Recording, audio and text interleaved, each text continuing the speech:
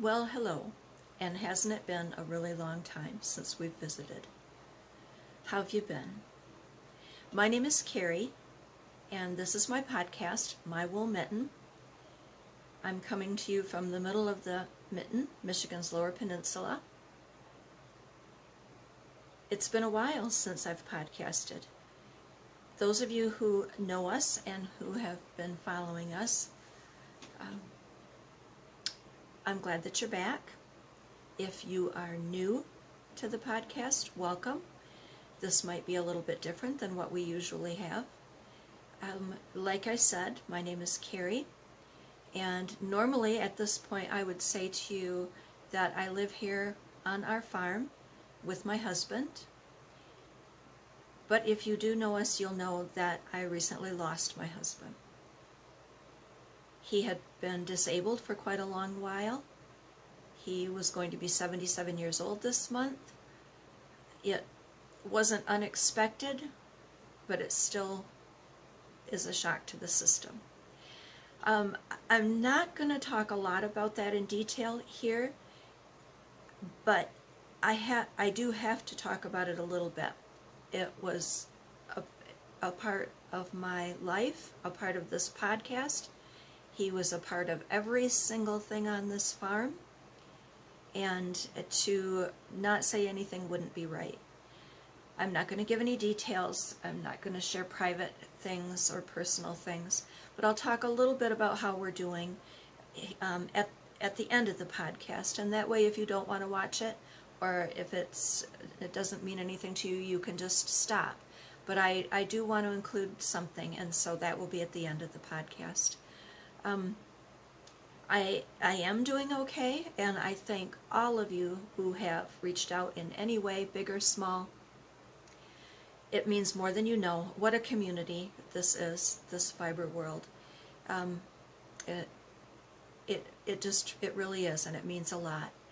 To say, I think you somehow, that the world has changed when you lose someone that you love, and things will be different, and you tend to think, but there are those things that are going to go on that go on unchanged. But I'm finding that's not true. Even those routine things, even those seasonal things that happen in the same way, farming, making hay, lambing, caring for sheep, taking care of the bits and parts of the farm or the household that need to be done,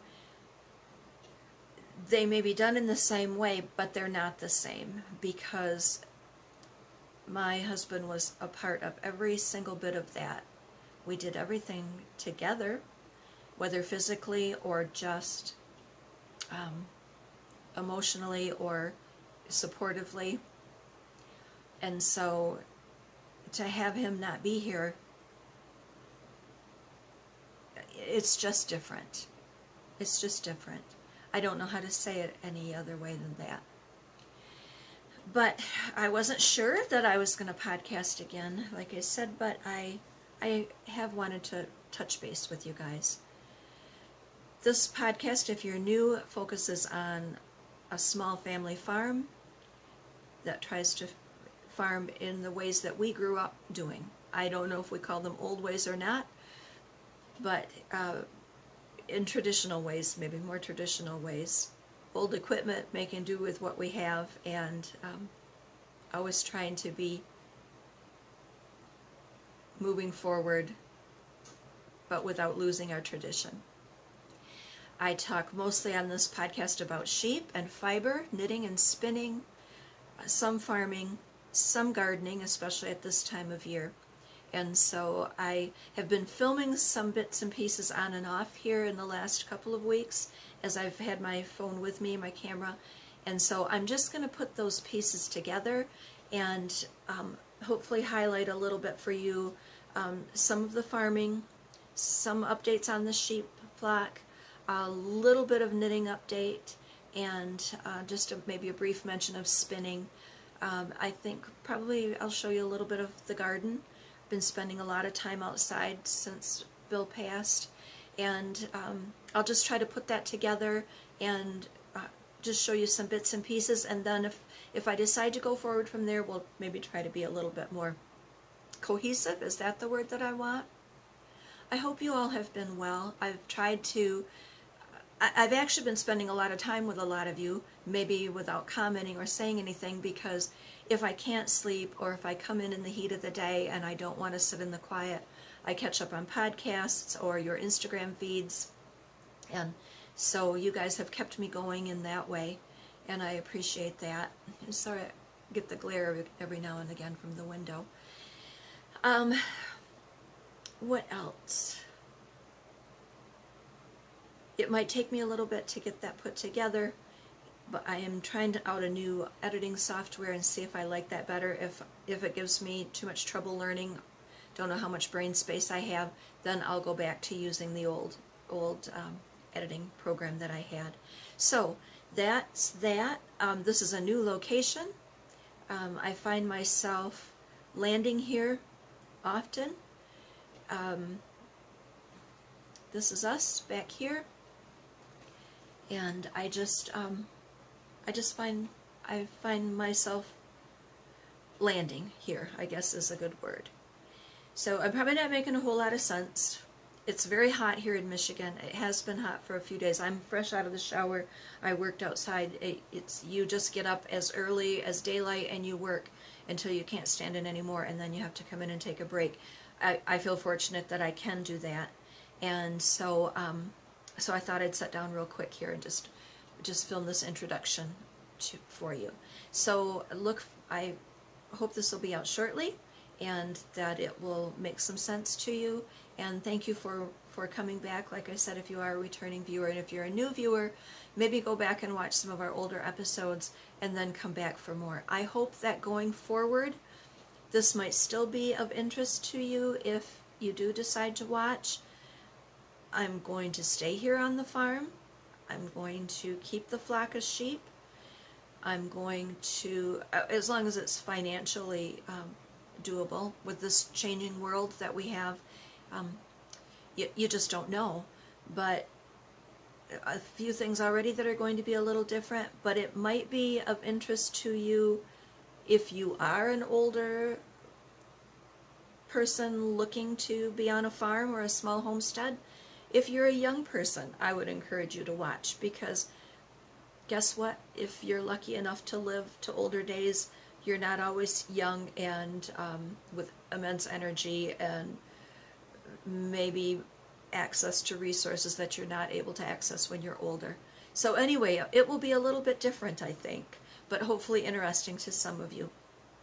So I look forward to updating you on those things and getting your feedback of what you'd like to see and hear if I go forward. So I'm going to quit rambling here and stop, and following should be some footage of, like I said, some things that have been happening here in recent days. And so, yeah, it's good to see you guys. We'll talk real soon.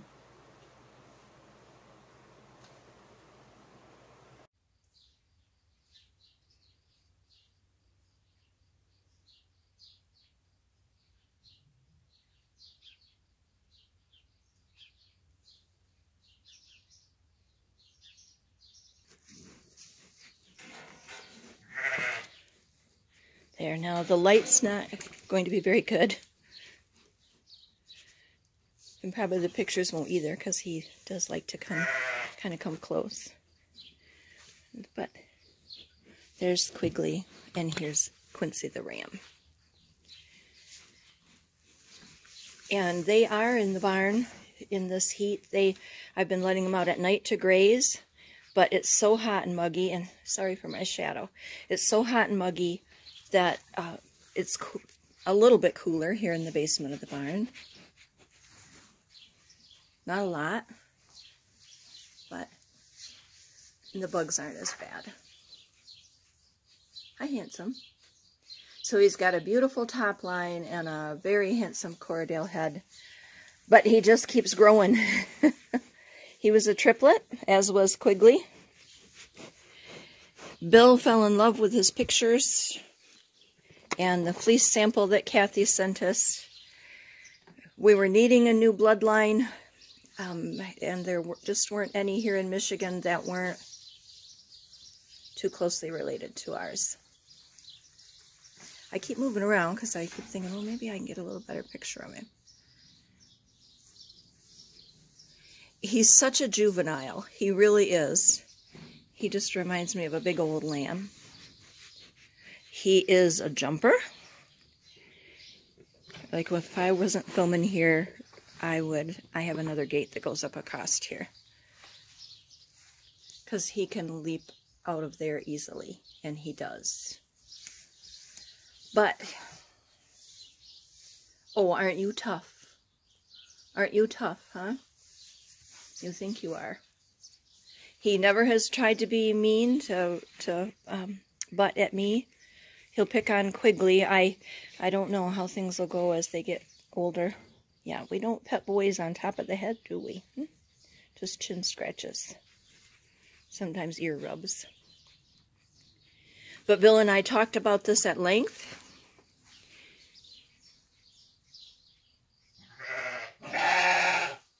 It was one of the things that we spent a lot of time talking about in those last days, those last weeks with him.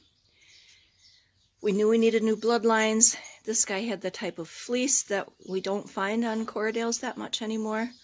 He's got great conformation. My concern is his size. My ewes are small. So I don't know. The thought was, the thing that Bill and I discussed, was that we could use him on everybody that we have. But I'm not going to use him on the really small ewes, and I'm not going to use him on the fin ewe. And then, of course, I lost Hannah, and she was one of the white Corriedale ewes I had planned to breed him to.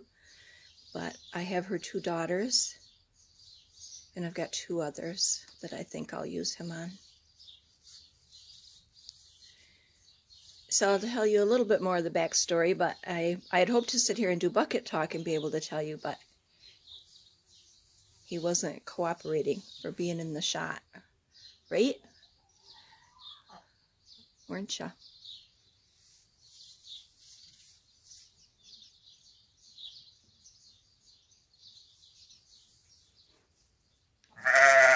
And here are the chicken sisters.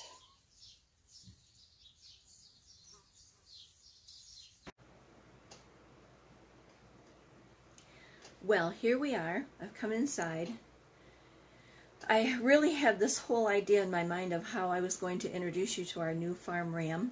I had planned for it to be a bucket talk down in the barn, getting to be introduced to him and talking to you a little bit about him. But the weather just hasn't cooperated, or he hasn't cooperated. He's, like I said in the little video that I took downstairs, he's such a juvenile. He's a year, well, he was a year old in February, but he just reminds me of a lamb. He just reminds me of a lamb, or a silly pre-adolescent, I guess. But anyway, his size, you just don't think of him as being such a goofy acting guy. Now, Cathe tells me he was not a bottle lamb, but that was my first thought. That's how he acts. He chews on everything. He wags his tail when you scratch under his chin or around his ears, and he's got to have his nose on everything. You know, I mean, he's really curious. He's not mean to me. He doesn't make any move like he's going to try to, you know, run at me or anything like that. He pushes Quigley around a little bit, but not too serious. So all in all, his personality just tickles me to death. I really enjoy that about him. His size concerns me. But anyway, I'm not going to get off topic on that. What I do want to tell you is that he did come from Seven Sisters Farm in Illinois. He's a Corriedale ram. His sire has some of the AI genetics, so he has some Australian bloodlines there, and I think that shows in his fleece. His mother, the ewe flock is some Western bloodlines, from what Cathe tells me. He's not registered, but he is pureblood. He's a triplet, and he was a year old in February. He sheared 15.5 pounds of fleece on his first shearing, And the samples that Cathe sent us were gorgeous, and it's one of the things that Bill really went crazy for, was that fleece. And I have, I guess, kind of a special spot in my heart for the ram, because Bill was so excited about getting him. We talked, we sat right in this room, I sat right in this chair, and we talked endlessly about this guy, finding a way to get him here, spending the money to get him here, and a huge shout out to Cathe, because she really made it possible, and I appreciate that so much. As I said, I first learned about them through Melissa at Knitting the Stash, and she and her husband Spencer were keeping some of Cathe's flock at their farm, and so I saw pictures, videos of the flock. And if you watch Melissa's podcast, which you should if you don't, when she talks about the sheep, she mentions the ewe Cindy Crawford, who I think that was a name that Spencer might have given to the ewe. I might be wrong about that, but that's what sticks in my mind. Well, that's the mother of this guy. He is called Quincy. He's called Quincy because I needed a name that started with Q, and being a fan of old TV series from when I was a kid or a younger person. There's a fly buzzing around here. Figures, doesn't it? Farmhouse. Anyway, Quincy was a medical examiner, played by the actor Jack Klugman, I think his name is. And in the hour-long program, Quincy had solved all the problems and had all the answers. And so I thought that is a good name to have for a ram that you want to do good things for your flock. So the thing that excited Bill and that he talked about a lot is that this guy, that I should be able to use him for a few years going forward on our flock, and also keep daughters of his. And so that was the plan, was to breed him to everything. But just looking at his size, and I can hear Bill saying in my head, the ewe is going to determine the size of the lambs. But I'm looking at those long legs and thinking, oh, I don't want to have a tangle of legs when it comes lambing time. And I'm not borrowing trouble either, but I'm sure I'm not going to breed him to the Finn ewe, and probably not her daughters for their first time lambing. So that means I will have to breed them to something else, but that's okay. There is a little ram lamb that is from our old stock that's down here that I could keep and breed them to, and then sell him afterwards if I want to. So that's the story about Quincy and how he came to be, and we started talking about it in February, went back and forth with Cathe, thought we had a ride home for him a couple of different times. Of course, COVID happened, a few other things happened, and finally, then Cathe sent a note and said, how about if I just bring him? And so she did, and she had trouble on the way, and oh my goodness. So hopefully all of his bad luck, it doesn't follow with him. It's all behind him. I'm quite excited about him. I just wish he was a little more compact package, but we'll see. It's the modern times, right? And I should have grabbed, I've still got a sample of his fleece. I should have grabbed it. Maybe I'll put a picture in. So my knitting anymore, and I think I've talked about this a little bit before, has to mean something to me. Maybe it has something to do with a date. Maybe it has something to do with the background of a pattern or the pattern writer, the yarn. And when Melissa of Knitting the Stash introduced her Shorn 2, the second version of the Shorn yarn that she produces with Cathe, she gets Cathe's fleece and then she has it made into yarn. I bought a skein. I was talking to Cathe at this point about buying a ram, and so I bought a skein of Shorn, and it came and it was just beautiful. I don't know, now this is caked up and I don't know if this will show. I don't know if it will show the color. There is some, this is Corriedale, but also I think a Teeswater fleece in it, and then I held on to it, and my plan was that I was going to cast on a pair of socks on the day that the ram arrived here at the farm. Well, that got put on hold for quite a long time. But I did cast on the toe of the socks the evening that Cathe dropped him off. And the pattern that I decided to use is the pattern by Mars of Hay Brownberry, and is it Rest and Relaxation? The R&R socks. I haven't been knitting socks lately. The small needles and the small yarn hurts my hands, but I just thought this is toe up, which is my favorite way to knit socks, and I knew that I could make it, looking at the stitch pattern, I could make it a number that I could use a thicker yarn with. The shorn is probably closer to a sport weight, and then I'm pairing it with our farm yarn, the last one we had done. Yeah, that's focusing.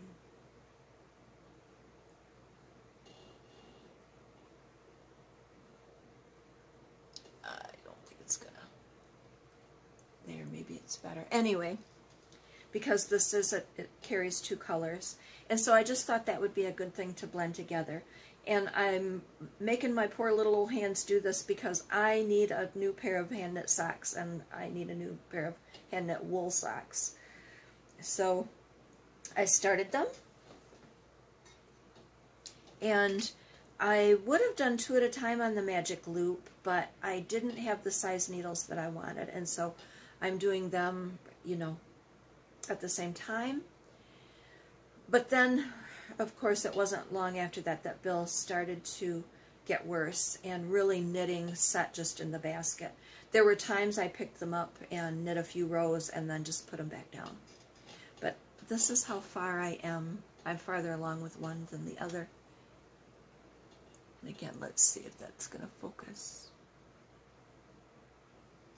I think it's focusing pretty good there.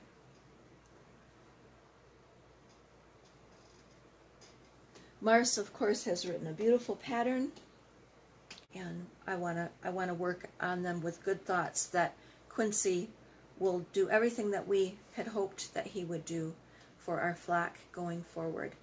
I've had a goal, and I don't know if I've ever said this before, but I had hoped that if my health lasts, that I would be raising sheep until I was 70.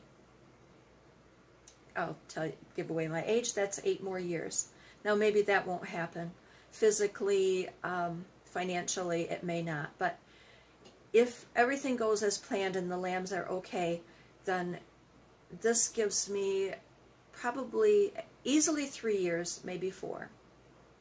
So we'll see how that goes. So that's the introduction to Quigley, and I'm sorry, Quincy.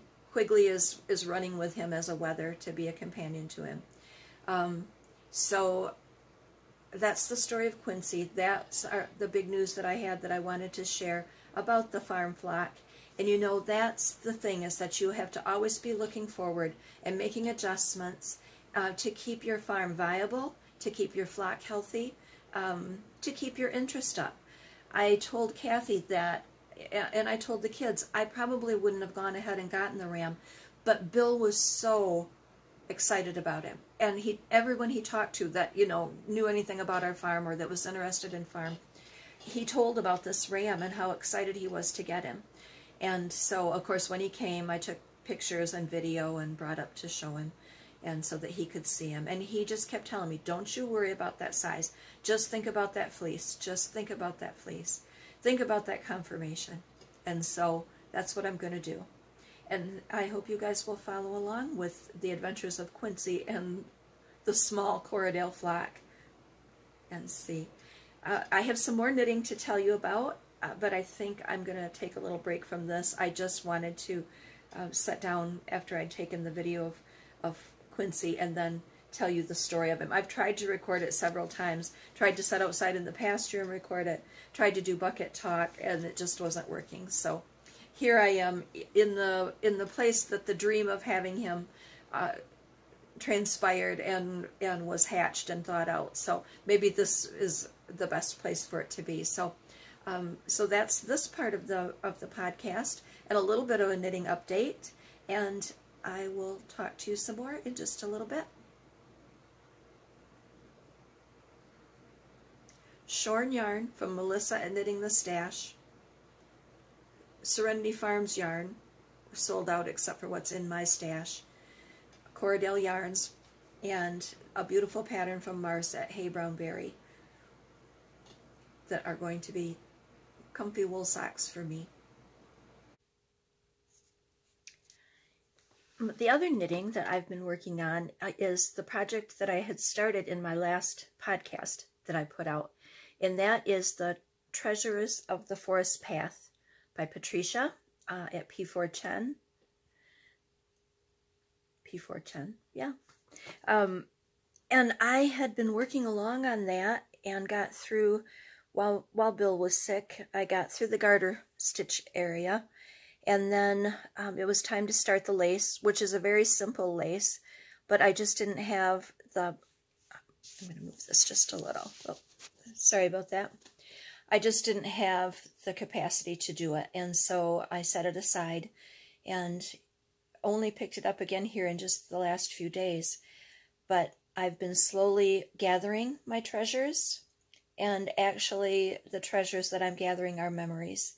And so I work a few rows every day, sometimes out in the garden, and sometimes when I get up and have my coffee in the morning. It's growing, so you can imagine it's kind of a warm project to be working on. But it's a beautiful project, and I'm using our farm yarn, and that, you know, has a special meaning because it was a mother and daughter fleeces that were put together to make that yarn. So that's my other knitting project that I've been working on. So the socks and the knitting, or the shawl, are pretty much the only two things that I've been doing. I have been doing a little bit of spinning, and I may save that for the next episode to talk about. So that's what I'm working on, and I'll probably just put a picture or two in here to show you the progress on it. But that's Treasures from the Forest Path, part of a series that Patricia is releasing this year. So be sure to go and check those out.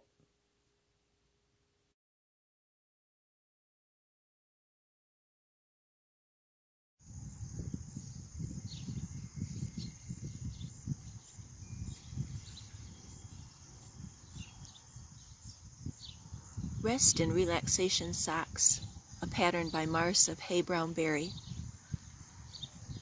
I've dubbed them my Rest and Remember socks.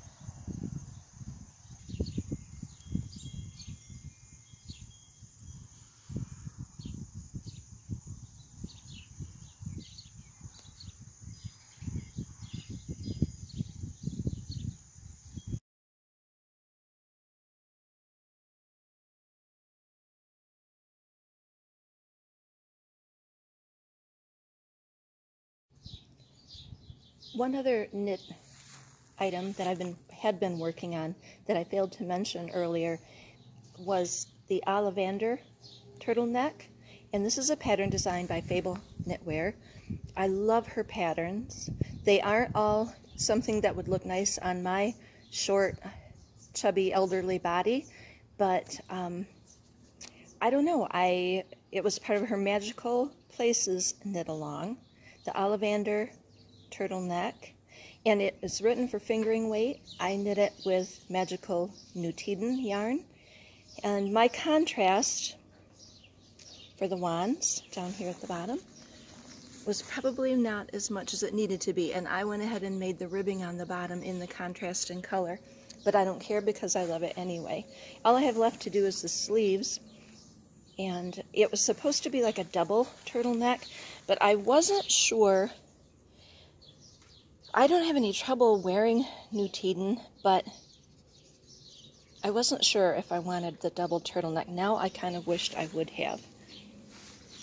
So I'll talk more about that maybe in another episode, but I did want to mention it. Bill loved to watch me knit with the Mitten. He loved to watch Caroline and Knut's podcast and hearing their story. And so it makes another connection, I guess, for me. And doesn't the color go well with the hay?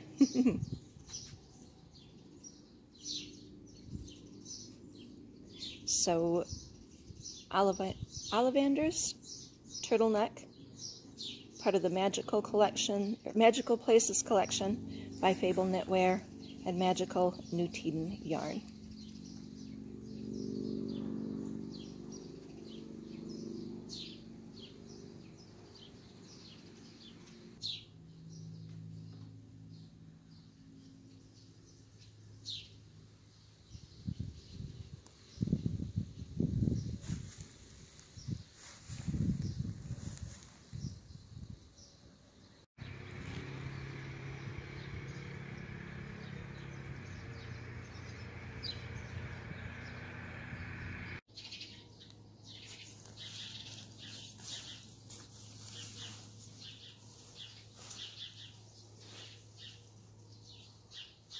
All right, I'm going to try this one more time. I've tried to think of a way to share with you on the podcast about Bill's passing. So as you can imagine, I've recorded and re-recorded and scrapped quite a few discussions of it. I apologize, I've had some dental work, so if I sound a little, if I'm not too clear, it's because I'm having a little bit of a hard time getting used to this. But anyway, I'm off track again. As I said at the beginning, I'm not going to say a lot about it because it's a personal thing and a private thing. And if we were sitting down together, you and I, and talking across the table or down in the barn, then I might talk about it a little bit more. But some things we just will keep to ourselves. He was disabled for a long time, but he wasn't ill for a long time. He was a very vibrant and important part of our lives, of course. We were together really 24 hours a day. We have wonderful children and friends, and so I did get breaks, of course, every now and again, and especially thanks to Bill's youngest daughter, who lives close by, who was a tremendous help, and I couldn't have done it without her. My own daughter, who helped us a great deal with her experience in the medical field, our granddaughter, our oldest daughter, for the moral support. Really, I can't single every person out because there just was so much help. But anyway.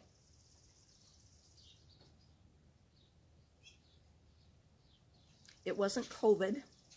It was mostly related to his kidney function and the failure of that. After his last long stay in the hospital and the nursing home, we had many long nights of discussion, and we knew that he had chosen not to go back to the hospital and not to go back to the nursing home. So we had things arranged and set up so that he could be at home in his last days. And really, thankfully, when that time came, it actually happened very quickly. And it's still hard to believe because there have been many times throughout the years where we've been afraid that it was the time that we were going to lose him. And he always managed to pull through. This time he didn't. I don't talk about it a lot here, but we have a very strong faith. And I don't mean the kind of television and political faith that you see all over the airways now. We have very strong, deep-rooted faith. I know that I'll see him again. He knew that he was going to a place where he would be walking on two legs again. And so he wasn't afraid of that. But not being afraid of that and knowing where you're going and knowing that I'll see him again doesn't stop the sting of knowing that in this lifetime, I'm not going to talk to him or see him again face to face. And those are the parts that are difficult. I can get through most of the days pretty good. I'm pretty lucky with everything that surrounds me, but every once in a while it hits me that I'm not going to wake up at 2 o'clock in the morning and share a cup of coffee with him, that I'm not going to come up from the barn with a lamb story to tell him. And previously in this video, you would have seen and heard me talk about the ram that he helped me choose for us going forward. And then when he got here, when the ram got here and I wasn't sure about it and I thought maybe it was a mistake that we had gotten him, Bill said to me, maybe you're right, because you know, I'm not going to be here in the spring to see his lambs. Silly guy. And he won't be. But I think he'll know what they are just the same. So anyway, I couldn't not talk about him, you guys. Some of you feel like you know him from the videos. Some of you that I converse with privately know a lot more about him. And so I couldn't not say anything. But I do want to tell you that it was a peaceful homegoing for him. He and I were able to wake up in the morning together and share a few sips of coffee. The girls were just a short distance away, so they could come.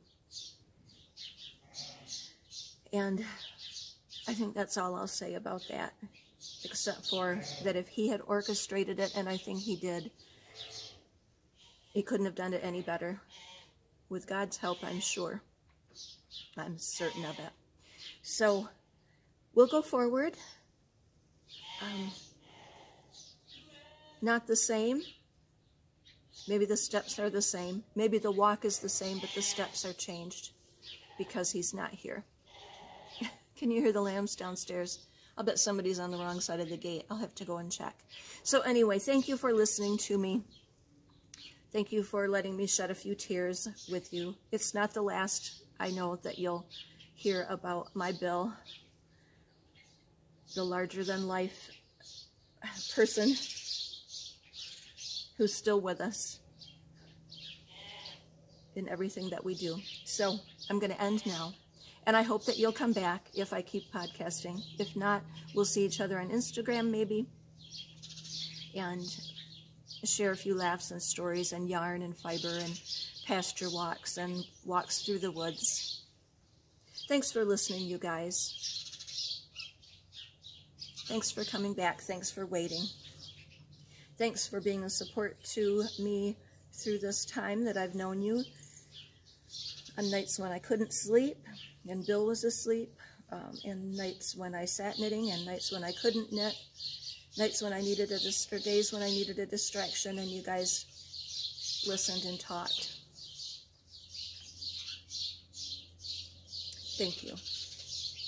And please come back again and see what's happening at my wool mitten in the middle of Michigan's Lower Peninsula,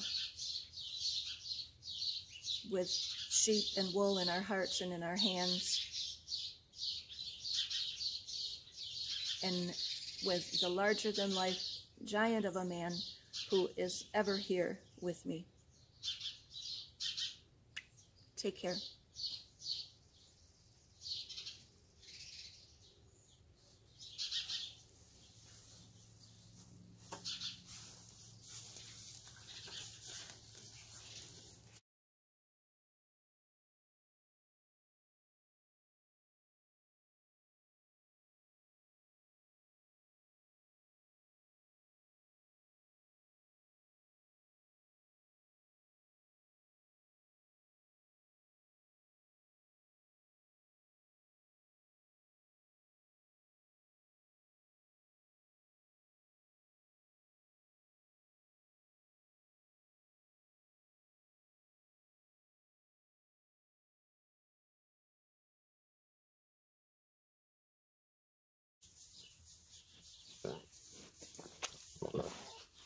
Excuse you, you just finished your breakfast, didn't you?